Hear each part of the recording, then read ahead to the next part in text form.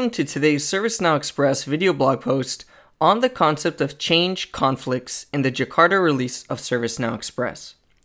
With Jakarta, you see a number of enhancements to the change management application, the biggest being around change conflict detection, which is powered by change schedules.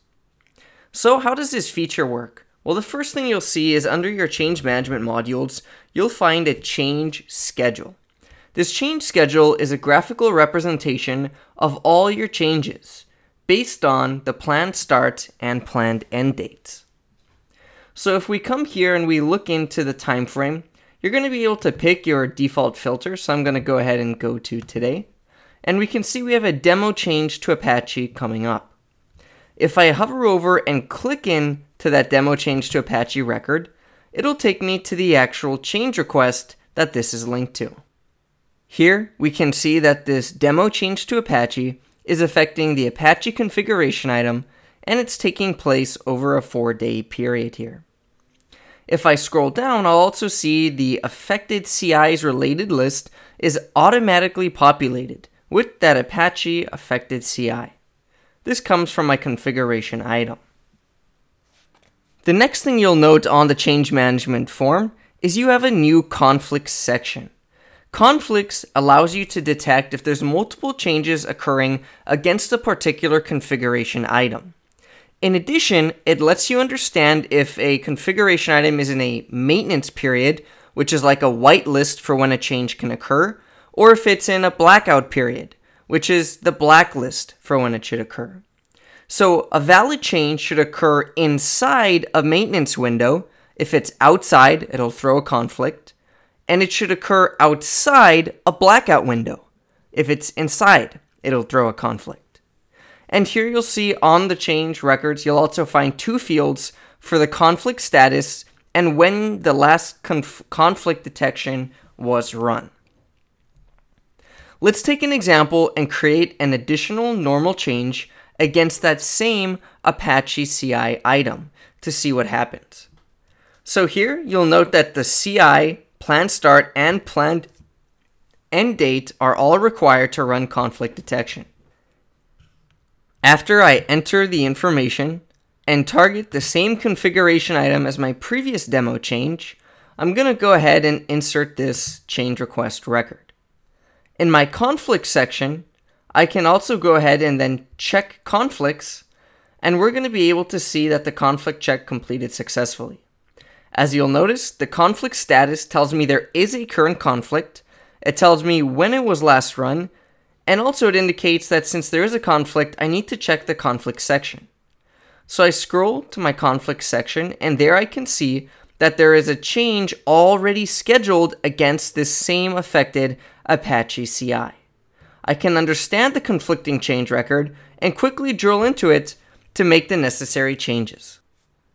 As mentioned, conflicts can be multiple changes occurring to the same CI in the same time frame, or they can also be a CI that has a maintenance window set and the change, planned start and end, is outside the maintenance window, or it could be a CI that has a blackout window set and the change, planned start and end is within the blackout window. All three cases will lead to a conflict being detected. This helps you reduce errors and increase the maturity of your change management processes. Now, a quick note on the conflict detection. You notice that I manually press check conflicts. Well, I can come into my properties by heading over to the system configuration page, finding advanced properties, and turning on the run conflict detection automatically after changes to CI, planned start or planned end date, or state occur when a change request is updated. So by turning this on, it'll automatically run the conflict detection every time one of those key CI conflict detection related fields changes. This prevents me from having to manually press the check conflicts button each time. However, in some cases, you may not want the feature, you may not have it on your form. We will leave that off by default. So we mentioned that conflicts could be based off these calendars, these maintenance calendars being either in or out of blackout or maintenance.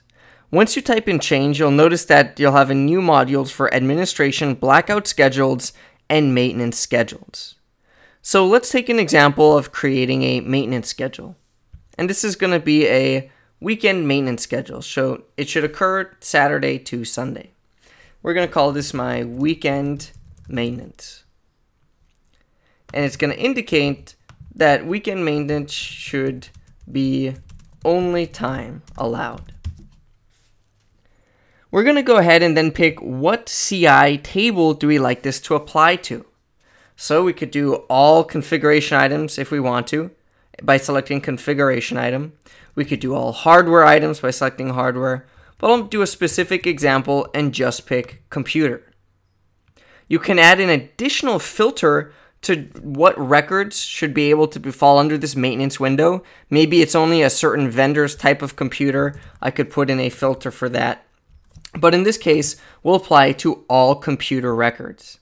For the time zone, I'll keep it with what my system time zone is in this case, US Pacific. I'm then going to go ahead and save this maintenance schedule. Now you'll notice it tells me, warning, there are no active entries in this schedule. And that's basically because so far I haven't yet really defined anything in the schedule.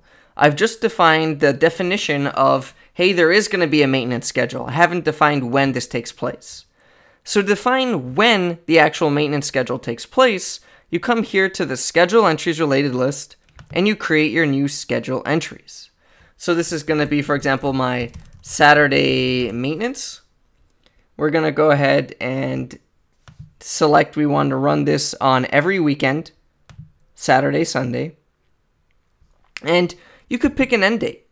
We're going to go ahead and repeat this maybe just till the end of the quarter or the end of the fiscal year when we know perhaps the regulation is going to change. And then I decide all day in this case because it's my weekend dates. I'm going to go in and select free because we're doing maintenance, and I submit. And just like that, I now have inserted my weekend maintenance that's affecting computer records based on this maintenance schedule. So if I now go and I press create new, I make a normal change, and I'm going to do it on a computer such as Beth's IBM. And let's go ahead and set any start and end date that does not occur on a weekend here. And we go ahead and save this. Check for the conflicts. And you'll notice, once again, there is a conflict.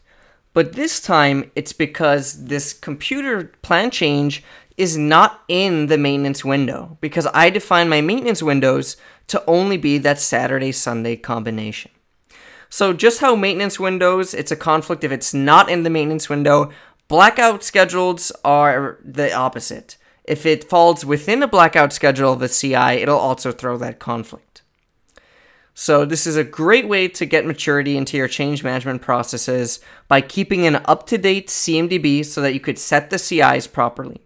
This has been an overview of the change conflict feature in the Jakarta release of ServiceNow Express.